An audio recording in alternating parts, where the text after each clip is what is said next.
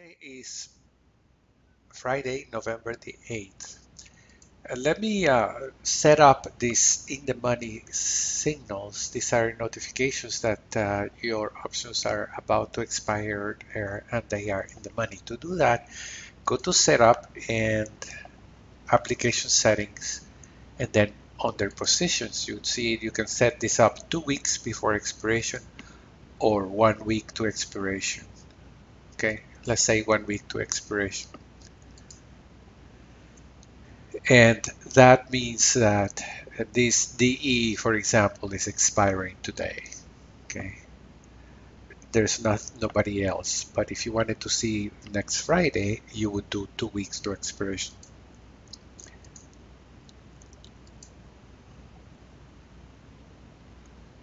And again, positions and 2 weeks before expiration.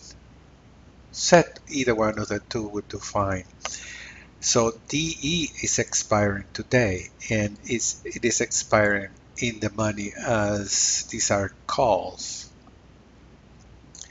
And because the stock is above my short and my long, let's take a look. DE. What is going to happen is that this is a maximum loss. Okay, whatever it was, right here, my maximum loss was $225. That's going to be it. And what is going to happen is that both the short and the long calls will be assigned stock, and the options will disappear. But because some are short and some are long, they cancel each other. You don't need to worry about it anymore. Okay, and that's a complete loss.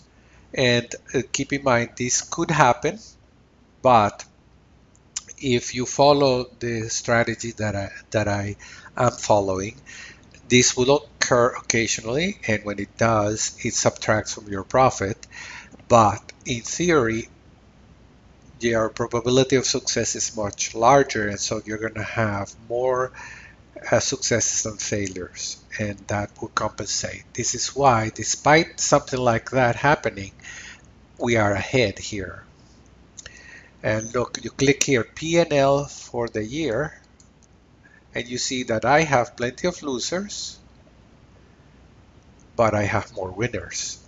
Okay, and as you can see, some of them are close to 300, close to the 1% of my account. So in the end, we have almost $800 in profit so far. Notice how all of a sudden we were in a losing range and now we're in a winning range. That's because we need to be close enough to the end of the expiration period before we can start seeing those profits. So it requires patience in our part. Once you enter a trade, it's going to be a loser or a not much winner for a while, unless the stock moves strongly in our favor or against us. Okay. All right. So click here on the P&L from the opening to see which stocks we need to consider whether to close or not. And for example, KBH is one of them. And here we have a profit on KBH. And here's where we are. Here is where we are right here. And we have, look at how much profit as opposed to maximum possible. So our maximum possible is 297. We are right now 208. And how long before expiration? Next week. We only have a few days. So in a few days, our delta can switch from one side to the other. So you need to consider, is it worth keeping this, or am I running a risk by staying a few days more? Okay. Here is a trade, and I say, fine, the stock has moved plenty enough, and I have other technical analysis reasons for which I just want to get out of it, particularly because we are close to expiration. I don't want to end up with a loser because I wouldn't take great profits. So let's close this trade. Okay, it's a short call vertical, and I'm going to close by a long call vertical and set that off. And then we lock in our profits. That's KBH. Let me see who else. DVN.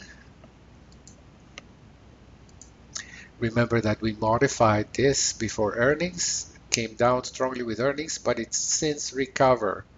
Okay, let's see, analyze trade, and here we are with 29 days. There's a lot to expiration, but we are very, very close to our maximum profit. And our maximum profit is 310 when we're at 263. So it doesn't, we have made the money we want to make very close to it in a very short period of time. It doesn't make any sense to wait too much longer. So I'm going to close that too. No need to risk too much, okay? There will be plenty of other opportunities. Don't feel too bad about it. And I have also my technical analysis reasons, which I would explain in the course.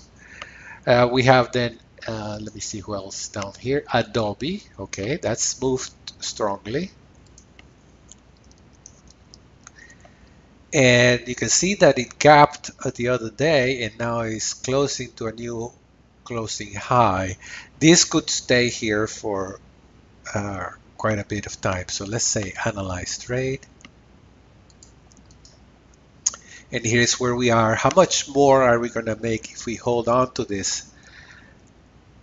Keep the $30 is to December the 6th. And that's December the 6th is 28 days from now. So I would say it's not worth it. Okay? Thank you for joining me for this video. Please be sure to subscribe to this channel by clicking on the subscribe button below. Once you have done that, be sure to also click on the bell so you get a notification of future videos coming up in this channel.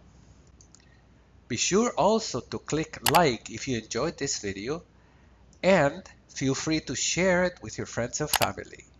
Thank you very much. Don't forget to visit www.PutCallGenie.com. Then go and subscribe.